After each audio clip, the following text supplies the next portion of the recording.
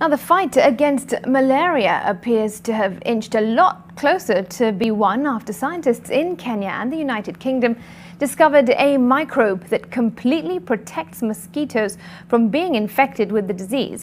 Now, this latest development has been described by the researchers as having, quote, enormous potential to control malaria, which kills more than 10,000 people in Kenya each year.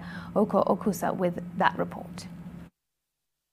According to Dr. Jeremy Herren from the International Center of Insect Physiology and Ecology, ICIPE, the data collected so far suggests 100% blockage.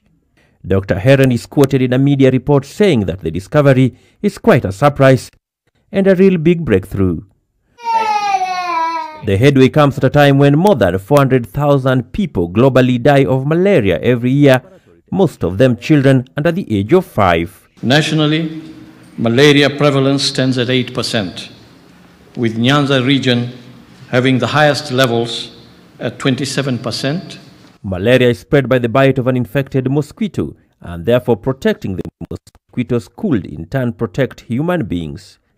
The malaria-blocking bug known as Microsporidia, MB, was unearthed by studying mosquitoes living on the shores of Lake Victoria. The bug lives in the stomach and genitals of the insects. The scientists are still researching on whether to release infected mosquitoes into the wild or use spores to subdue the disease. They also plan to conduct additional tests in Kenya to understand how the microbe spreads.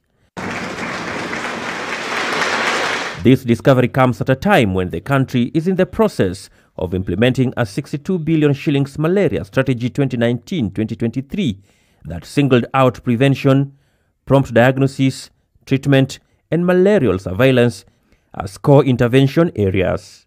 Our ultimate goal is to reduce malaria causes two things, either the sickness or death.